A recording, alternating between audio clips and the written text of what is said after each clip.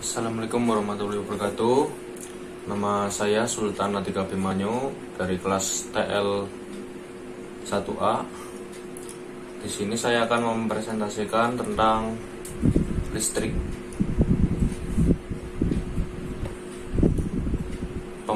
Yang akan saya bahas adalah pertama, pengertian listrik, kedua, pengertian arus listrik, ketiga, jenis-jenis listrik, dan yang keempat adalah manfaat listrik dalam kehidupan sehari-hari. Pengertian listrik. Listrik berasal dari bahasa Inggris, yaitu elektrik, yang mempunyai arti energi. Listrik merupakan fenomena fisika yang berhubungan aliran elektron dari atom yang disebabkan oleh gesekan ataupun adanya proses kimia yang menghasilkan listrik. Arus listrik. Arus listrik adalah jumlah muatan listrik yang terjadi akibat pergerakan elektron dalam suatu rangkaian listrik yang diukur dalam satuan waktu. Jumlah arus listrik dinyatakan menggunakan satuan ampere dan kemudian diukur dengan ampere meter. Rumusnya yaitu I sama dengan Q per T atau Q sama dengan I dikali T, di mana I itu adalah kuat arus listrik, satuannya ampere, dan Q sama dengan banyaknya muatan listrik atau kolom, dan T sama dengan waktu.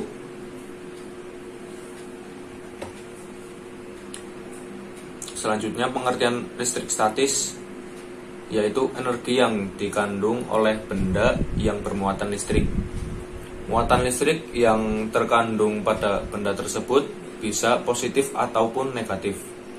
Apabila diperinci lebih dalam lagi, seluruh zat itu dibangun dari beberapa atom. Contoh listrik statis dalam kehidupan sehari-hari adalah yang pertama, terbentuknya petir saat hujan. Ketika mendung dan akan hujan, kumpulan awan membentuk awan besar yang mengandung air. Yang kedua, penggaris plastik digosok pada kain wol. Yang ketiga, percikan api pada ban truk di jalan raya. Kedua, pengertian listrik dinamis adalah listrik yang dapat bergerak. Untuk menghitung kuat arus pada listrik dinamis dengan cara membagi muatan listriknya dengan waktu, di mana satuan muatan listrik tersebut kolom serta satuan waktunya dipakai detik. Contoh listrik dinamis pada kehidupan sehari-hari, contohnya yaitu baterai dan lampu. Baterai punya kutub positif dan kutub negatif. Saat arus listrik melewati lampu, arus listrik menyebabkan lampu menyala. Saat salah satu ujung kabel dilepas dari kutub baterai, lampu akan mati karena elektron tidak bisa mengalir.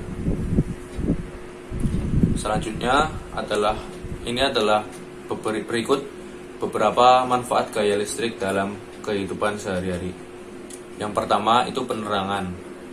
Listrik membuat kita dengan mudah menyalakan lampu saat keadaan gelap. Listrik membuat manusia bisa beraktivitas saat malam hari atau di lingkungan dan kondisi yang gelap. Kedua, menyalakan alat elektronik. Tanpa adanya listrik, alat-alat elektronik tidak akan bisa menyala. Contoh alat elektronik yang digunakan dalam kehidupan sehari-hari adalah televisi, kulkas, komputer, setrika, microwave, dan lain-lain. Ketiga, baterai. Baterai adalah media penyimpanan listrik yang dapat digunakan sampai daya listrik di dalamnya habis. Pemanfaatan baterai dapat dijumpai di ponsel, laptop, dan arloji. Keempat, keperluan industri.